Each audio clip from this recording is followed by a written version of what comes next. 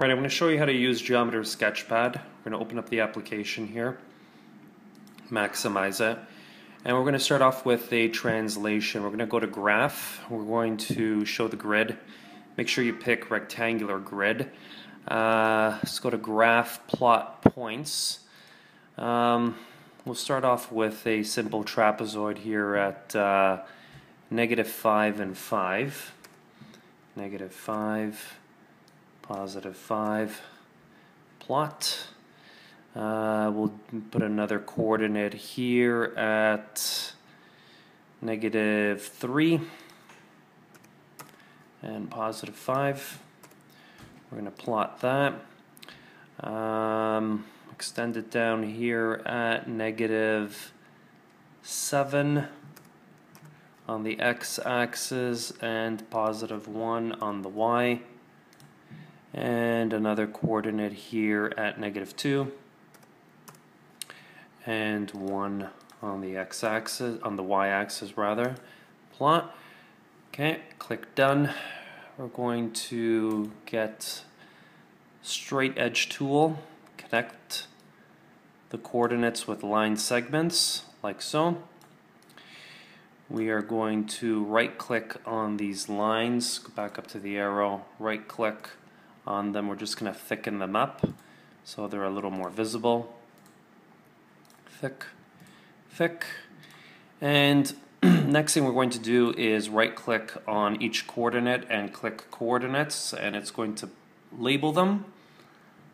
B, I'm going to put C here, click coordinates, and here right click coordinates, and there you go. So you have A, B, C, D with the coordinates up here.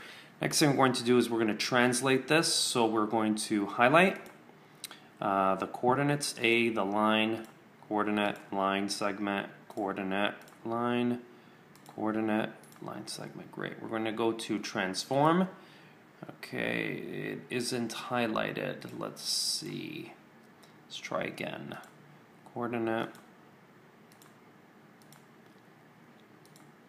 Yeah.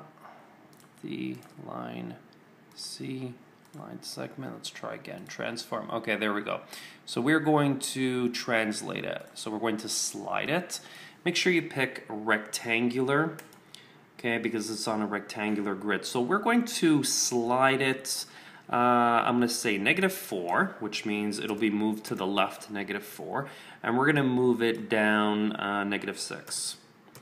Okay, so -4 on the x-axis, that means to the left, and -6 on the y-axis down. So we're going to hit translate, and there we are. So it has been moved, and what you can do here is just change colors. Okay, color change so you can see the translation.